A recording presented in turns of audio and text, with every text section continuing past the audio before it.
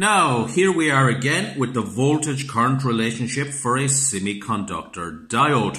And before we go anywhere, we better be very clear what a diode is. Well, look at this. What is a semiconductor diode? Well, there's its symbol. That symbol is in the maths tables near the end. That's the symbol for a semiconductor diode. And what is a semiconductor diode? Well, it's an electronic component. It's a component that allows a current to flow in one direction only. So a diode is like a one-way street for electric current. It allows electric current to go one way through it only. If electric current tries to come that way, the diode will block it. Don't ever say it's a one-way street for electric current. This is the definition. It's an electronic component that allows the current to flow in one direction only. Now, look at this. Here we've got a diode in the circuit. Let's just analyze this. That's the plus of the battery. Always be careful when you draw batteries. That's the minus terminal of the battery. Current flows from plus to minus. So will the electric current flow through that diode? Yes, it will. The electric current will flow through that diode. We know that because the current and the arrow in the diode symbol is going the same way. That diode will conduct. We all know what conduct means. It means allowing electric current to flow through it. And when a diode conducts, it's said to be, diode is said to be forward biased. Now that's a curious kind of phrase, very old phrase. It simply means when a diode is forward biased, it means that one end is plus, one end is minus, and in such a way that a current can flow through it. So when you hear about a diode being forward biased, that simply means that the diode conducts electric current. And that end has to be plus, and that end has to be minus. Let's look at this diagram here. Same plus and minus of the battery, but now the diode is switched around. The diode is reversed. Can electric current come that way? No, because the current is going against the arrow inside in the diode. Something in the diode stops the current. So this time, in this case, the diode does, D-O-E-S is it? Not conduct. So the diode does not conduct. Of course, if the diode doesn't conduct, what is the name for something that doesn't conduct electric current? It's an insulator. So when a diode is connected like this end plus, this end minus, the opposite of there, it acts as an insulator. It does not conduct. And what do we say about the diode? Well, if it conducts, it's forward biased. What's the opposite of forward? Now the diode is said to be reverse biased. And you're asked in an exam, what does a diode reverse bias mean? It means it's connected up so it will not conduct a current. So a diode is like a one-way street for electric current. If you connect it one way, it's forward biased and conducts. Connected the other way, it's reverse biased and doesn't conduct. That comes into the experiment. Now, what's a diode used for? Well, I'm going to throw these at you a little bit. I'm not going to explain them too much. First thing, a diode can be used in a mobile phone charger to convert alternating current to direct current. That's one of the main uses in the world of diodes. That process, turning AC into DC, we're not talking about Australian bands, converting AC into DC, that's known as rectification or a rectifier. Diodes can also be used as kind of surge, as protectors in current. If you have a very expensive piece of electronic equipment and you plug it in to charge it, a diode can also prevent the current going the wrong way inside in the piece of expensive equipment, protecting it from damage. And diodes are also used in things called logic gates, which are the basis for all computer circuits. Very important to memorize one of them, but even more important to know the symbol of a diode and what does forward and reverse biased mean. Forward biased, the diode is connected so it conducts. Reverse biased, the diode is connected so it will not conduct. Make sure you learn those things. Now, getting on to the experiment. The experiment is about this, the voltage-current relationship for a semiconductor diode, also known as the characteristic curve of a diode, but we're always going to the exams call it the voltage-current relationship for a diode. And it's going to be very similar to the ones we've looked at already for the metallic conductor and the filament bulb. Here is the circuit. We have a rheostat to vary the voltage, a battery to provide the voltage, but you're saying, where is the semiconductor diode? Well, don't panic, the semiconductor diode is going in here. There is the semiconductor diode. And the first question I'm sure you're asking is that diode, is it forward biased or reverse biased? Well, that's the plus of the battery, that's the minus.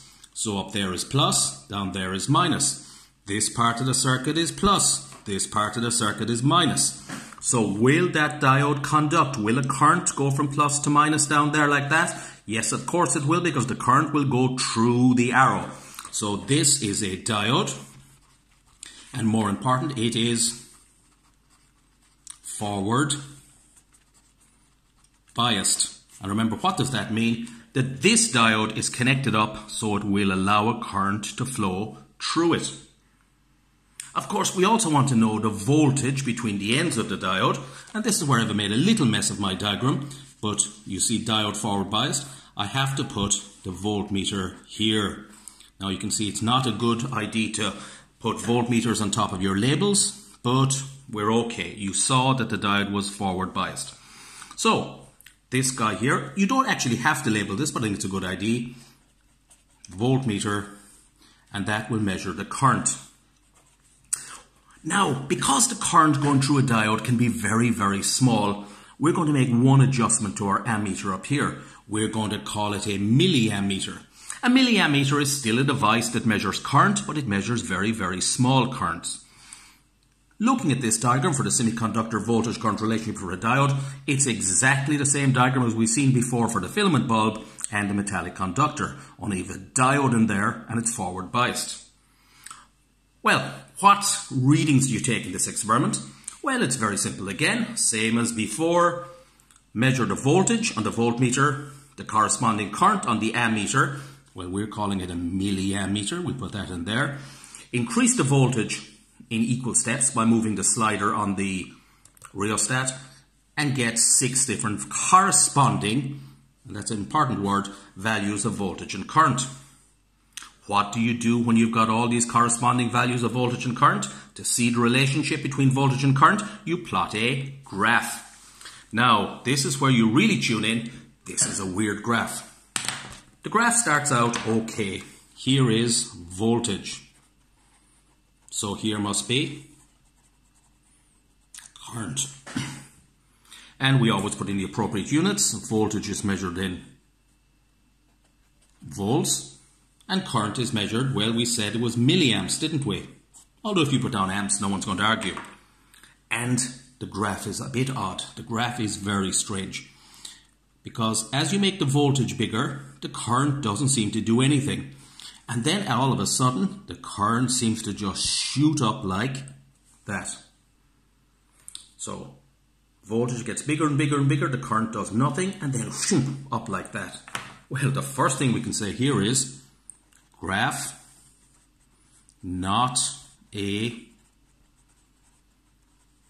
graph is definitely not a straight line. Well, what does that tell us? Graph is not a straight line. That must tell us something. That tells us that voltage is not directly proportional to current. And if voltage is not directly proportional to current for the semiconductor diode, that tells us something else. It tells us Ohm's law is not obeyed. So, a semiconductor diode does not obey Ohm's law. You could be asked to plot that graph. In fact, in the question you're going to do shortly, you probably will be asked. There's one other thing I want you to note on that. That point there. Now, what actually starts happening at that point? That point, of course, is on the voltage axis. At that point, at that voltage, the current starts shooting up. So that point, which for a lot of diodes is around 0.7 volts, That point is known as the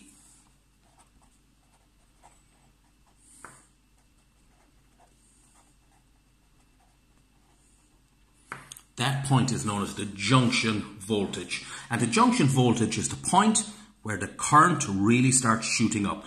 In fact, many people say, below this, will the diode conduct a current? Nah, very small current. So the diode really is a insulator below 0.7 volts. And then what happens above 0.7 volts? The current shoots up.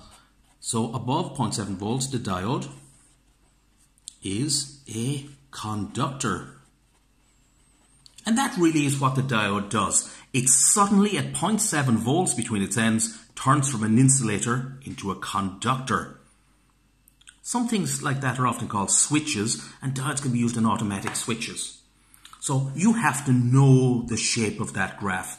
You have to know that where the point where the voltage at which the current starts shooting up is known as the junction voltage. You also have to know that the current is usually measured in milliamps.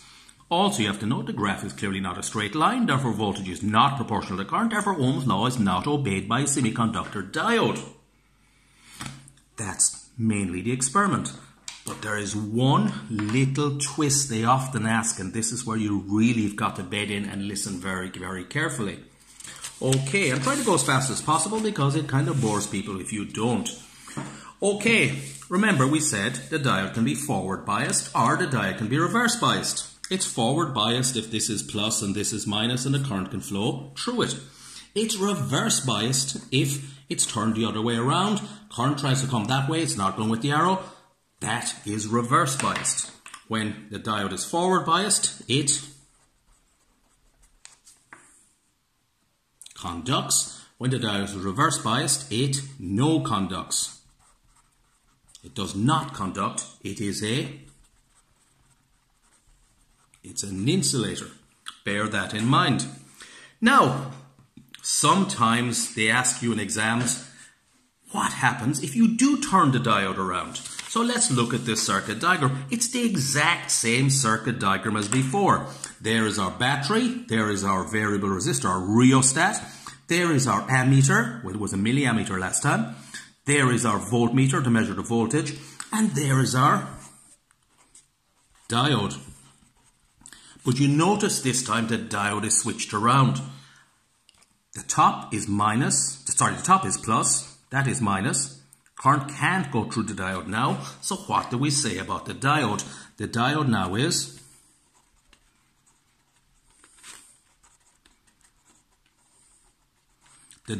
set up so it cannot conduct a current. It is reverse biased. But here's the catch. When a diode is reverse biased, in theory it should allow no current to flow through it, but in reality it allows a tiny, tiny, tiny current to flow through it.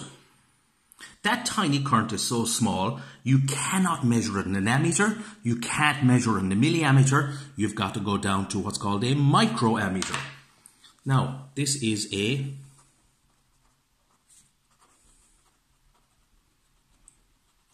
and a microamp is 1/1,000,000th of an amp. 10 to the power of -6. So it's measuring millionths of an amp, not million amps, millionths of an amp. That ammeter now, that microammeter, will measure incredibly small currents. Because it's found, if you reverse bias a diode, it actually does allow a tiny, tiny current to flow through it. So the graph now, it's often asked, if you reverse bias a diode, what changes do you make with the circuit? So very quickly, that's the circuit for the forward biased. This is the circuit for the reverse biased. What changes did we make? Well, the first change we made, we reverse biased the diode. We turned the diode around. And what was the second change we made to the circuit? Well, we took out the milliammeter and we replaced it. Replace milliammeter with a more sensitive instrument, a microammeter. Now, when you do this and plot the graph, you find that something really interesting happens. You get a small current going the wrong way. That has uses in a thing called a Zener diode, which thankfully, or maybe fortunately, is not on your course. Okay, so we've made a couple of changes to the circuit. We reverse biased the diode. We put in a microammeter instead of a milliammeter because it reads to smaller places of decimal, more places of decimal. It reads smaller currents. Now let's look at our graph. Well, you say, hang on a sec, that's the same graph as before. The voltage measured in volts, the current measured in milliamps, and same graph as before. And I hope we haven't forgotten what that point is there, roughly around 0.7 volts for a lot of diodes. That is known as the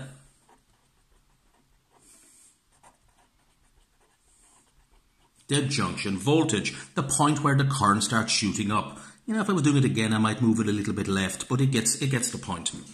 Now, if you reverse bias the diode down to the negative voltages, you've turned it around, you get a very, very small current flowing the wrong way. A very small current. In fact, it's so small that below the line here, we actually measure in microamps.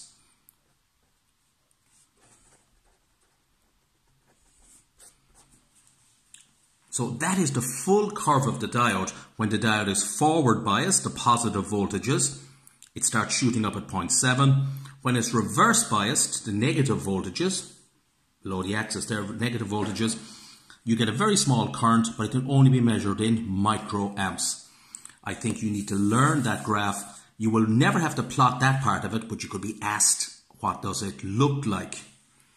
So, to summarize, diode is a kind of a weird little device. It is a one-way street for electric current, allows current to flow in one direction only. It can be forward biased or reverse biased. It has certain uses like rectification, turning AC into DC. The experiment to plot the curve is very, very simple. It needs that circuit there. That circuit is the same as before. The graph is kind of an unusual one.